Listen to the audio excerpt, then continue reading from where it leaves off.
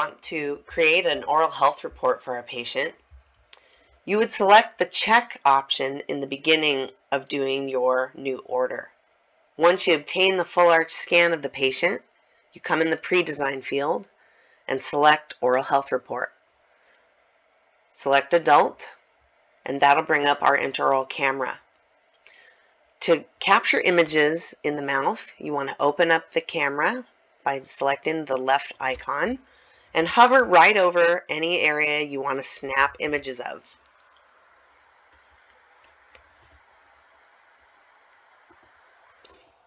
We can select from our list of pre-populated conditions, and you can select the subtype, and you can add any additional notes.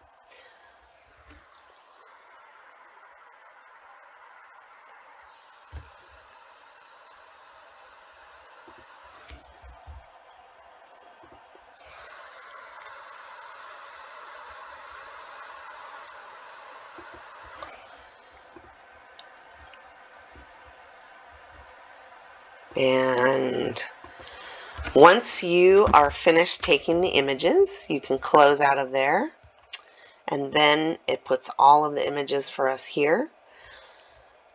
At this point, we can preview what that oral health report is going to look like. So it'll have all the information about the patient and the date and the practice. It'll show all of the views of the scan, anterior and from the lingual, occlusal views, and right and left. And then it has each of the images in JPEG format that you took of the teeth and their notes. These files can be used. They are JPEGs. They are files that you can use and attach in your patient chart. And this entire oral health report can be exported. It will be within the file with the scans to be attached to the dental software.